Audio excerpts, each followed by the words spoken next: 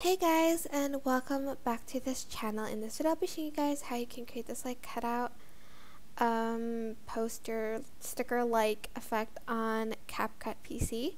So go to videos and oops, I just added in the whole thing. I'm just going to select one video, sorry. Select a video and then you're just going to go to effects. Select body effects, which is here, and you're going to find one that is like this outline. So you're just going to add in this cutout poster. Why did I say poster so weirdly? Sorry. This cutout poster. And here you can adjust the strength of the background. If you want it, you can adjust the strength here. If you don't want it, you can definitely delete that.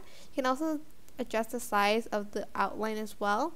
And you can also delete the texture. I just like to not have it there. And also you can delete the filter. You can adjust the like placement a little bit. Isn't really affected that much.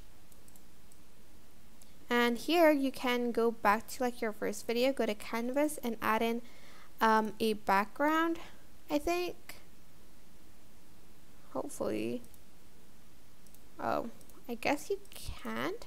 Maybe if I create compound clip and chose the blend mode for it, I might be able to add in. Nope, I still can't do it. Maybe you can go to cutout and select auto cutout to delete the background, but it's very hard to do that, I guess. As you can see, it cuts out a lot. So I think you can't really change the background of it. You might have to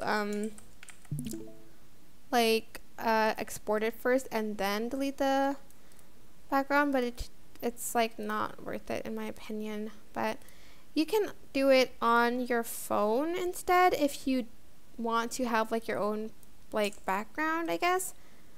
Oh, I think that I didn't, sorry. Let's try both of these and then select auto cutout. Maybe it will delete the background. Let's see. It's still queued for processing, so it may take a long time. Then maybe we can add in our own background to it. If I just did that in the first place, sorry about that. And that is basically it, really. I hope this tutorial is helpful for you guys. Don't forget to like, comment, share, and also subscribe to this channel if you haven't done that already. If you have any questions, just leave it in the comment section down below and I'll try my best to answer them all for you guys. And if you found this video helpful, please click the thanks button above the description box down below. Thank you so much for watching. Bye!